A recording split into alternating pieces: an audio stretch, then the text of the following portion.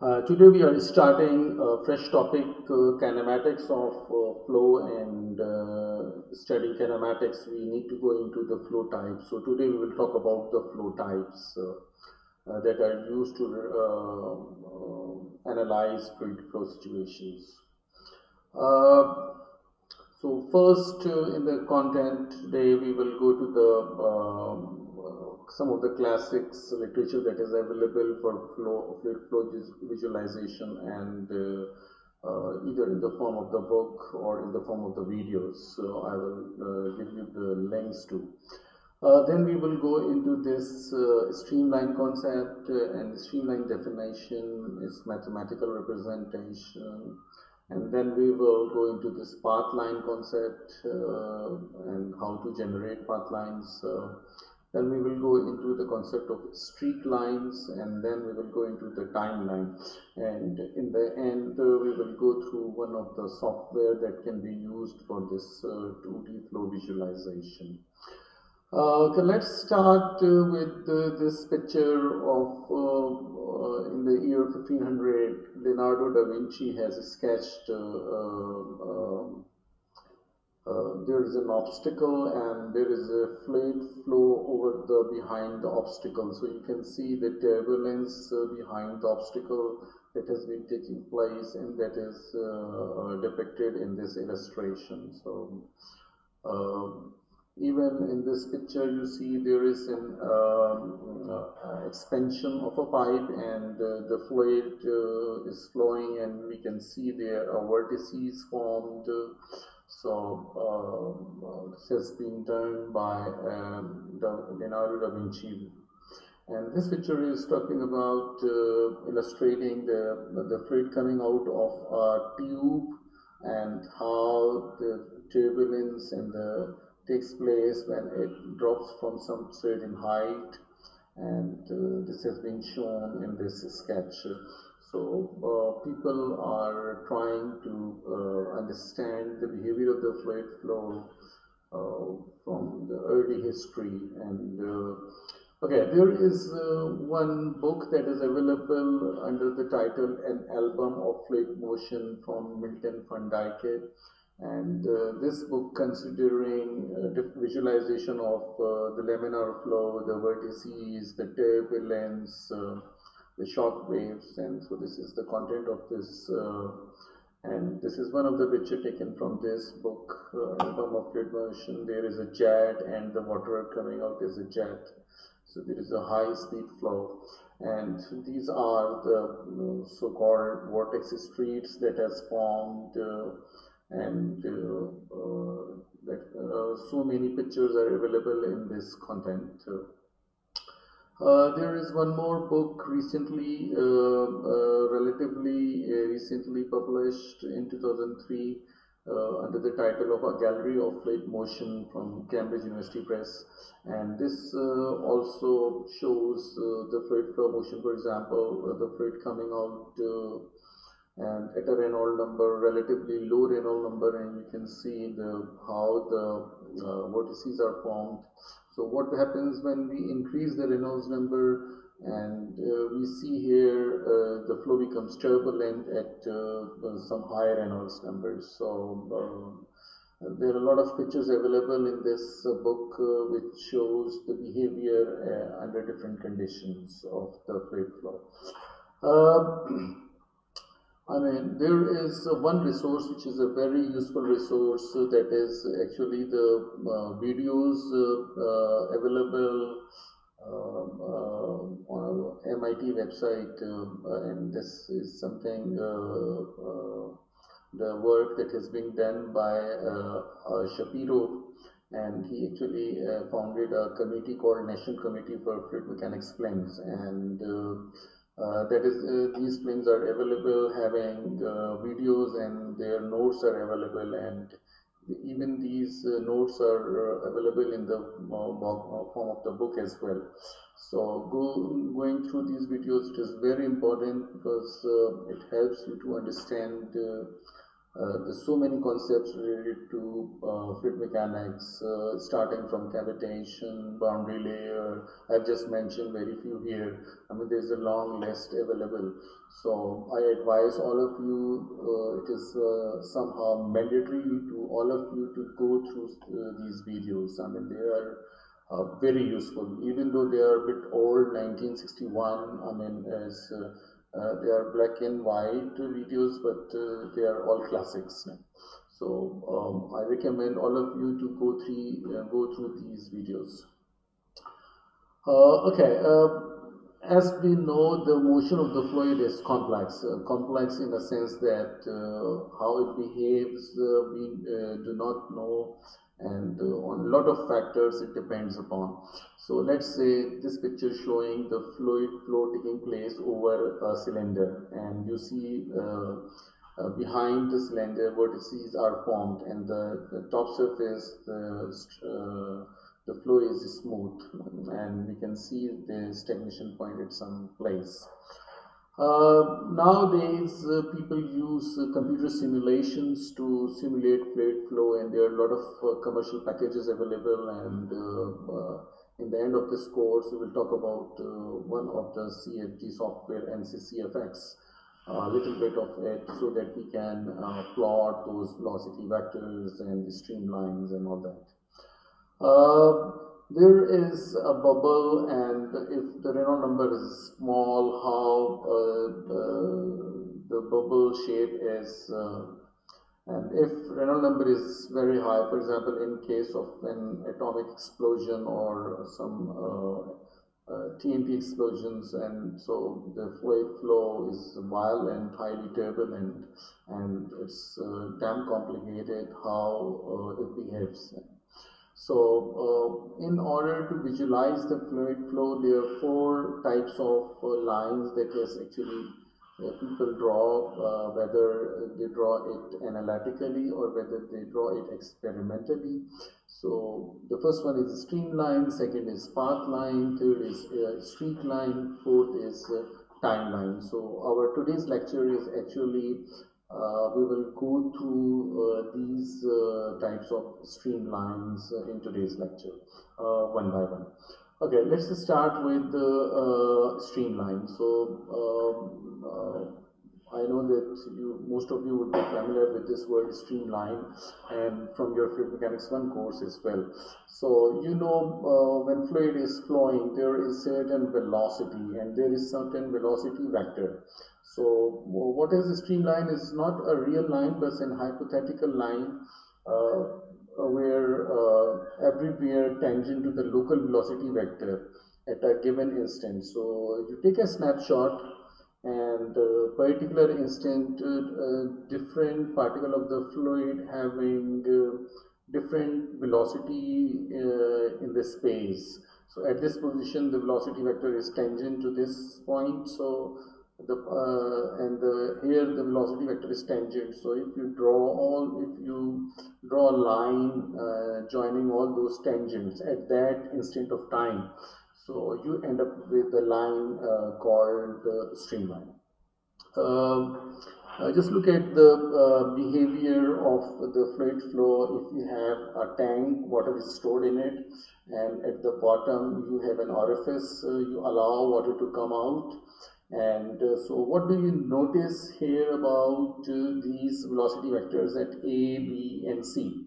So the first thing is once it is in a streamline, then it means at each and every point in the space, the velocity vector would be tangent. So the first thing we observe,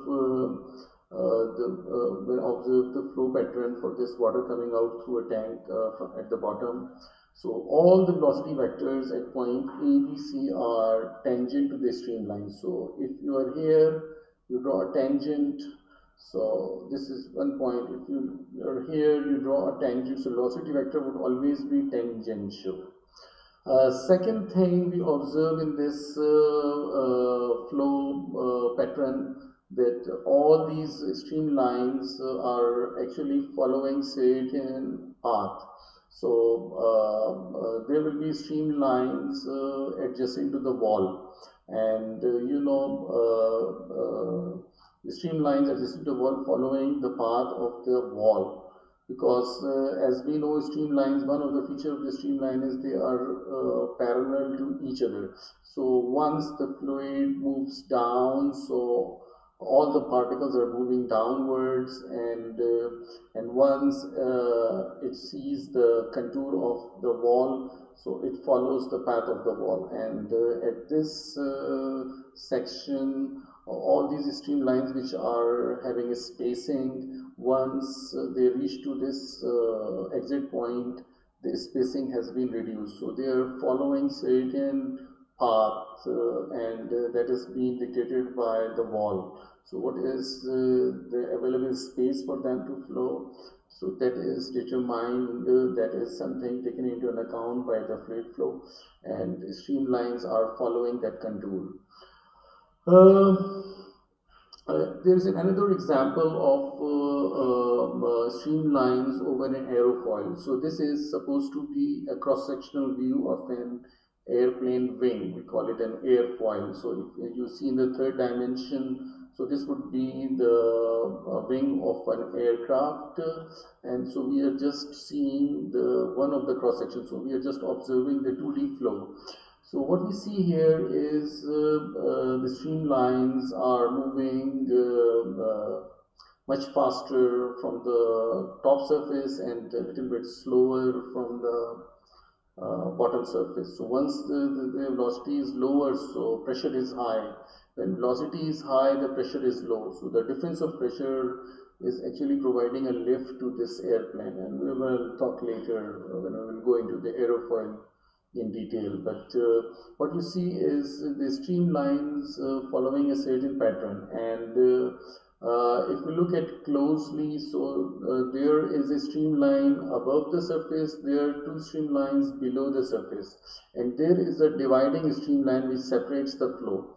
And at that point, we see here there is this dividing streamline would be intersecting the body, and the velocity will be zero respect to the body if this body is stationary and the fluid is flowing, or the fluid is stationary and the body is moving, whatever the case is.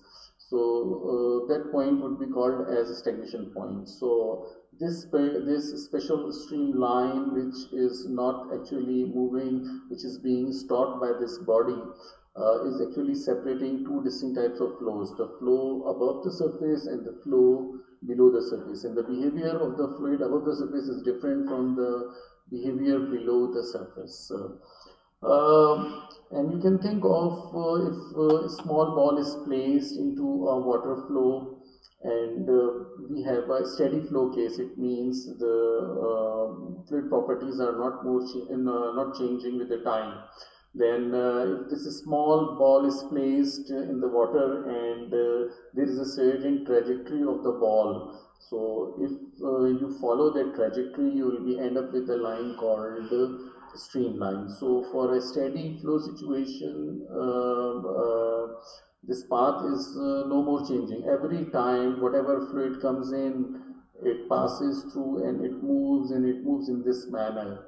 So we will be able to follow the path of the, if you just put a small ball here, water is pushing this ball, and is a certain trajectory the ball is going to follow. So whatever the trajectory of the ball would be, that would actually form a line, hypothetical line. This is the line we call it a streamline. So there are certain properties associated with streamline. Streamlines are everywhere parallel to the direction of flow, one of the feature. And at a given instant, we see that no streamlines are crossing each other, so there is no cross flow across the streamlines. It is actually the consequence of the first point, that once the flow is parallel, so it means no streamline would cross each other. So there is no flow across the streamline takes place. As we know, streamlines are instantaneous lines. So every instant of time, if you take a snapshot, you will end up with a different pattern, different trajectory. So we call it every instant these lines are going to change. So if it is a steady state problem, then it doesn't change with the time. But in unsteady case, it always changes with the time. One good thing about Streamline idea is it is something we can deal mathematically much more easily. So let's consider a 2D flow case. 2D flow case means the velocity components are in u and v only. U is the velocity component in x, v is the velocity component in y. So if you see a displacement vector, so as we know, the velocity vector is parallel to the displacement vector, or velocity vector is always tangent. So we can say that this velocity vector is parallel to the displacement vector. Once it is in parallel, so for parallel lines, the gradient for the displacement vector would be the same as the gradient for this velocity vector.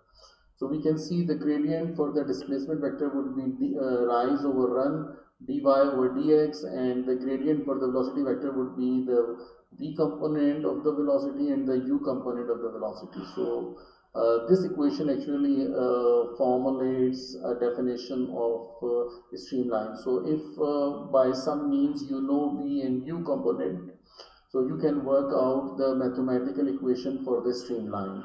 So for example, we can write the same thing like this as well: dx to be brought above and v to be brought down into the denominator. So you end up with dx over u should be the same as dy over v. So that is something, an equation that is true for 2D flow. The same can be extrapolated for 3D if w is the component in the z direction. So dz would be the displacement vector in the z direction. So if they are parallel, then this ratio must hold. So this allows us, actually this mathematical definition help us to deal them mathematically, and in the later lectures we will see how we can work out the mathematical expressions for streamlines. The next thing is path line.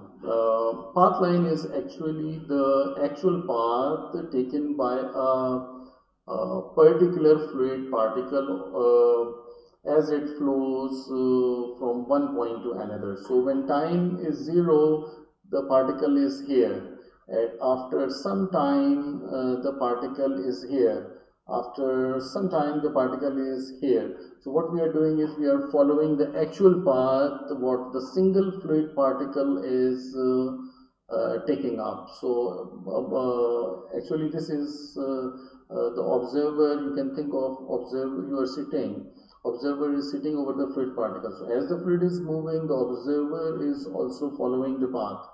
So then this line generated by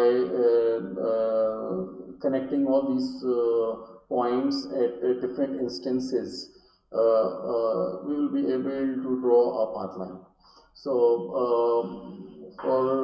if you just put a small ball here into this water flow, so as we know, by the passage of time, the direction of the flow is changing at every instant, and the ball is going to follow the path of the fluid particle.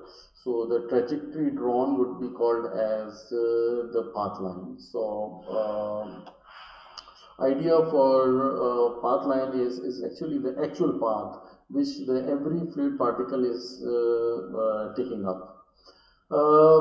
Take another example. Let's say there is a water coming out from a garden hose, and what you are doing is the pipe you are oscillating sideways. So what do you observe here? If you're oscillating sideways your hose, so you see a continuous sheet of water, and each individual particle is going to follow a certain path. For example, in this case, we are ignoring the effect of gravity. So there would be a straight line path by each fluid particle. So how we can see the path line? So what we can see is if we have particular fluid particle, and we have just dyed it. So as the fluid is moving, so at every instant of time, that blue color particle would be following certain trajectory after each interval. So that actually formulate a path line. Similarly, if there is some other particle of different color, so what path or trajectory it takes yeah, in different time intervals, we will be able to draw a path line.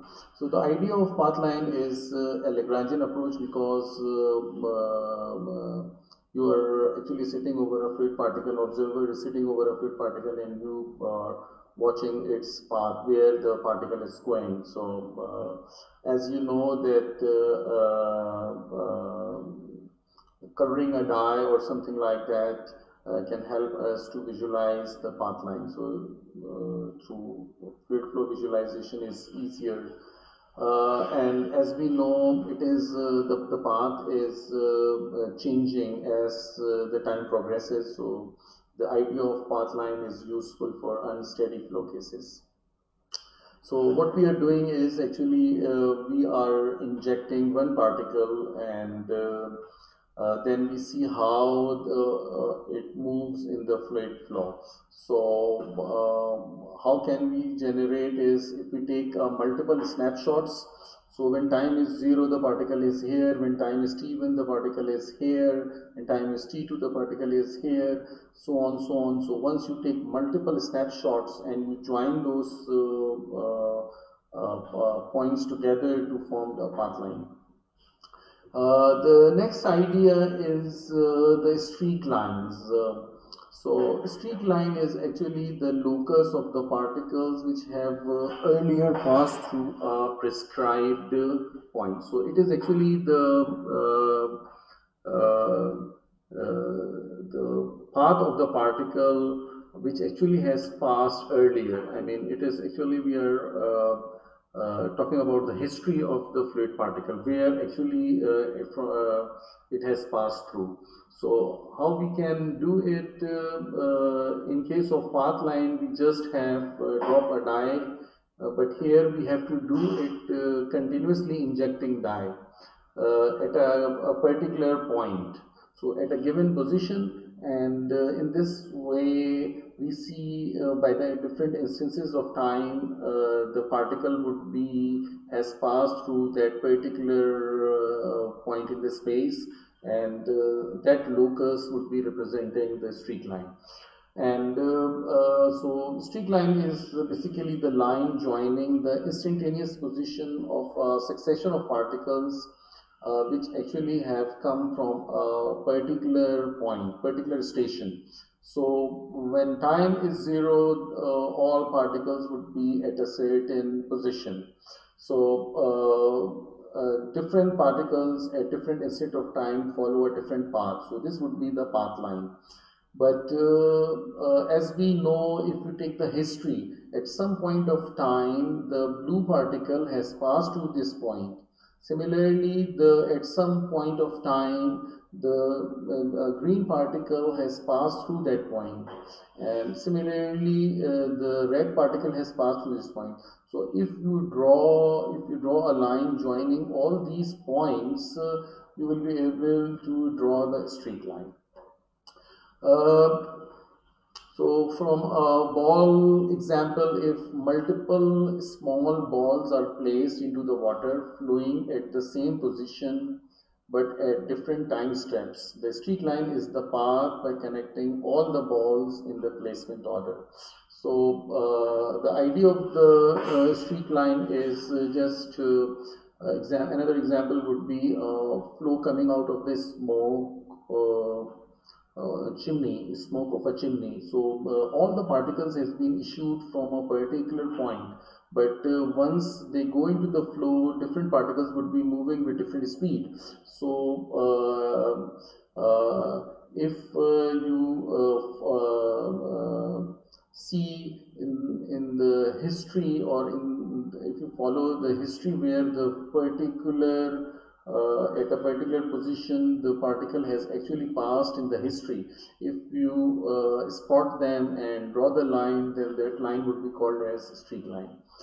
So it means in order to visualize the streak lines, what you need is multiple particles are injected into the flow from this point. So you're not just talking about in path line, we are only talking about a particular fluid particle, and our observer is all the sitting over the fluid particle. But here what we are doing is we are injecting, continuously injecting dye. Multiple particles were injected at the same given position. So at this particular position, what the particle has actually passed through, so that actually represents the multiple particles at one instant of time, one snapshot. So if you take a particular one snapshot, so different particles are issued and from the same position, but at a given instant, some would be somewhere, some would be here, some would be here. Once you join them, you will be able to join a line called streak line. So for a steady flow case, the streamlines, the path lines and the streak lines are coinciding each other. So there is no difference when the flow is steady. So the path lines, the streak lines and the streamlines would be actually coinciding each other. The difference only comes when the flow becomes unsteady. Unsteady means the properties are changing with the passage of time. If the properties are not changing with the passage of time, then all these lines would be coinciding each other. So the idea of streak line, path line and streamline, their trajectories would be different when the flow is unsteady. So in case of a steady flow, they will be overlapping each other. Okay, the last one is called timeline. So what is timeline is actually the set of the fluid particles that form a line at a given instant. So for example, when time is 0, all particles are standing, let's say. They are just about to move. As the flow is moving, so at that instant, the particle 1 is here, particle 2 is here, all the particles are in a straight line. So when you join these points, you will be able to draw a line called a timeline. But when time is 0, so as the time progresses, some particles in the middle would be moving faster and the particles which are closer to the wall are moving slower. So we can see that at time t1, the particles, the position of the particles would be different. So if you join together the position of the particles at that instant, you will be able to draw a line. We call it a timeline. Similarly, after some more time t2, you have different position. At time 3, you have different positions. So timeline is actually the line at a given instant when you just join the position of the fluid particles. So these lines are obviously at every instant of time, the position of the fluid particles would be different, and when you join the position of these points, you end up with the line called timeline. So for every instant, timeline would be different. As we know, because what we need is nowadays in modern days, let's say fluid is flowing and we take it a snapshot from the camera, and at every instant we will be able to see the position of the fluid particle. If obviously it all depends on the speed of the fluid flow. So we can, I mean, just like thinking of in 100-meter race, as you know, the time to complete most 9.5 seconds is the time which this runner is taking. So you can think of all these athletes are fluid particles. So some are at this position, some are at this position.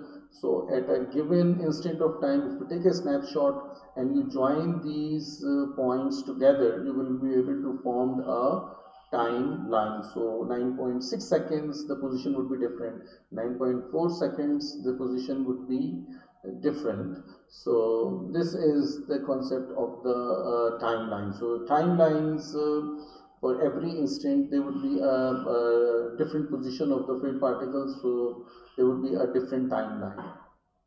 All this idea can be visualized. There is a fluid visualization software, and today I will show you that software. You will be able to draw the streamlines, street lines, and path lines, and timelines. So in order to do this, I need to go to the software. So this is the user interface of the software. So I have so far cleared the screen. So what you can see here is different streamlines. Let's say if I ask to show streamlines, so I just click on this streamline, and there are several options here. Okay, let's wait a bit. What is wrong with the software? Let's go back. Okay. Let's see this. There are different points. So first of all, let's say I show you some of the streamlines. So for example, at the center, so you see the red color representing the streamlines at the center point. And there is a one point called a saddle point. Saddle point is neither a minima nor a maxima. So you can see here the streamline. Let's say if I go to this single field lines and I just follow this and I start an animation. So you can see the red lines are actually the streamlines. So it follows certain path, and the velocity vector is always tangent to the path. So for this particular center direction, for the saddle point, the velocity vector is the streamlines are following certain path, and everywhere I can see this streamline. So let's say if I go to the path line, so just I want to see the path line, I just click here. So the yellow marker is actually showing the actual path of the fluid particle. For example, if it is here, if it is in the circle, so if it is close to the saddle point, so it is the yellow marker is representing the path line. Okay, let's see for this timeline. Let's say there are a bunch of particles, and they move, and there are certain, okay, it would be much easier to see if I see multiple path line as well as the timeline. So I can see there's multiple balls, multiple particles here, and they goes out, and you see the yellow lines are representing. I'm just doing it again. The yellow lines are actually the time path lines, and the purple one is actually the timeline. So this colorful one, the purple one, is a timeline. Let's say I have put it here. So you see there is a certain path, and all these particles at given instant of time following certain path. So that would be the purple one would be representing the timeline. The yellow one here is representing the path line. And same we can do with the path line and the street line. So if you see, the yellow one is a path line, whereas the green one is a street line. So if the motion is like this, so yellow one is actually following the certain path. So if I issue here, the yellow one is following certain path. So what you can see here in this flow visualization tool, you can go through the, okay, I go to this streamline and street line. So as a particular instant, as you see, the streamlines are the red in color. So, and street lines are actually the history where the fluid particle has earlier passed through. So that is represented by this green line. So if I am here, so streamline is the red one, and the green one is actually the particle that the path that actually earlier particle has passed through. And you can see the last thing here is an LIC image. Actually, LIC image is actually the basically called the line integral convolution. It will not need to go into that, but it is representing certain fields. So for example, this field is actually the center field. So if I just want to show some of the streamlines at the center, so I can see this green one is at the center, and I can see the saddle point is this one, this one. The streamlines are at the saddle point, and the repelling forces, they are going away from that, and there's some attractive forces going inside that. So all you can see different types of streamlines. So this is a very handy tool to visualize fluid flow. Different field lines, just like street line idea is the history idea. So it's a green line, this one is a timeline, and this one is a path line, which actual path the fluid particle is taking, and the streamline is actually the at a steady state condition, velocity vectors are always tangential, and if you draw those tangents, if you join those points where you have all the tangents, you will end up with a line called streamline. So this is a very handy tool for visualizing different types of fluid flow. So at this point, I finish with today's lecture.